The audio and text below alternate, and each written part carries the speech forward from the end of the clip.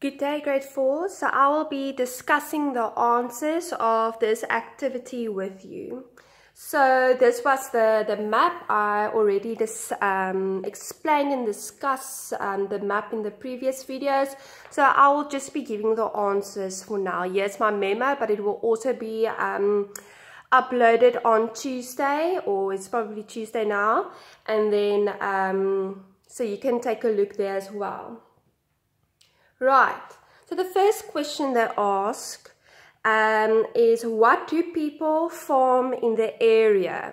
So the only basic or obvious question, possible things to farm with are these symbols, and it looks like corn.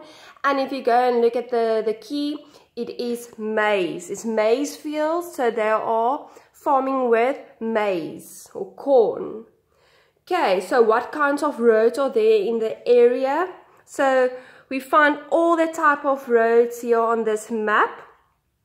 We have tar roads, dirt roads or gravel road, and then footpaths on this map. What does the color blue show on the map? So here's the color blue, and if you go and look at your key, it indicates that there is a river on this map. How many bridges are there on the map? And then we go and see, but how does the symbol look like on the map? So we go to our key, and that's bridge. So those are the symbols I'm going to look for, and I count 1, 2, 3. So there are 3 bridges on the map. Which way do you think the river flows, and why? So you need to say 2 things, okay? So the way would be the direction. Here's our compass, and we will be going through the compass much more thoroughly in the other units. But for now, we know this is north, east, south, and west, and we can see that the river flows in the east direction. Okay, it's going that way. Why do I say so? Because a river will flow in a downward direction. Okay, so if you look at the banks of the river, it goes down, and it's very narrow here at the top, and then as it goes to the bottom, it becomes wider. Okay, so that's why I would say the river goes to the east. And then name three kinds of buildings that are in the village. So remember, Nomakwezi's house is in the farm area. So we need to look at the schools area, because at the top they said nearby village where she goes to school. So we know it's here. So the 3 buildings will be the post office, hospital, school, and a church. I know I mentioned 4 now. You just had to mention 3. I'm just giving everything. And then I just want to zoom in for you to answer G, or number 7. There we go. Okay.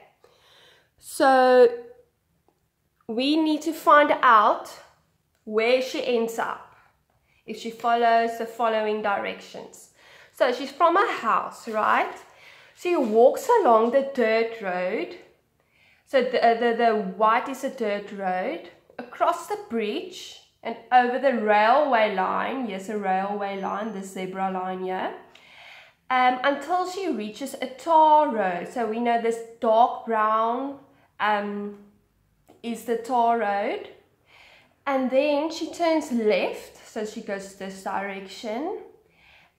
She walks along the road until she reaches a dirt road on her left. So this is the first dirt road she will find, or any in the matter of fact. And she goes left onto the dirt road and straight along this road. So where is Nomakwezi?